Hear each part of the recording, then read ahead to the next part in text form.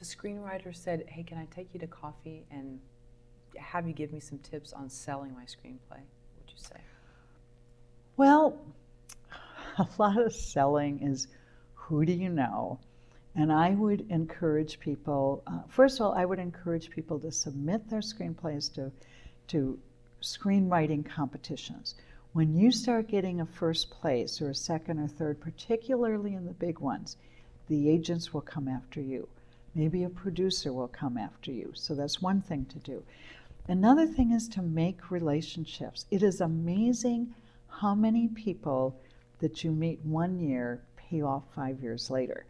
I just ran into somebody here that I knew as an executive like 20, 25 years ago. And she says, remember when we used to have lunch together? I said, oh yeah. And I got a phone call some time ago from a vice president of CIA, the agency. She says, Linda, remember we knew each other when we were both starting out. If you have any people you want to send my way, I'm open to that.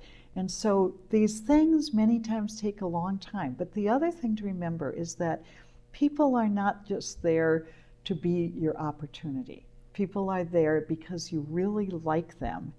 And then you find over a period of time that things start to, develop and you want to work together because you enjoy and you truly like each other.